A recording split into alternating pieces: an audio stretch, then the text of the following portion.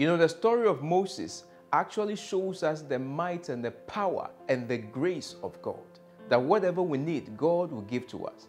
Bible makes us understand that the time came that Moses even requested to see the face of God. Can you imagine that? I know you have your own issues, you have problems, you have things you want God to do for you. And I don't think any of them is you want to see the face of God. But God told Moses, nobody can see my face and live. Yet God allowed Moses to see his back.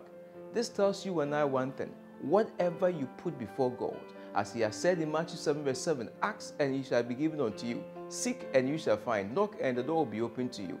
Go ahead, and the Lord who answered by fire would answer your request, just as he did for Moses.